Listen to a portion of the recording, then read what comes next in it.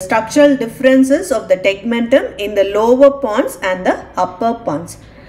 In the lower pons, in the gray matter shows the nucleus of the abductor nerve, the facial nerve and the vestibulocochlear nerve.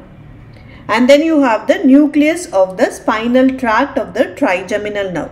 Whereas in the upper pons, it consists of motor and the principal sensory nucleus of the trigeminal nerve and then the caudal part of the nucleus ceruleus.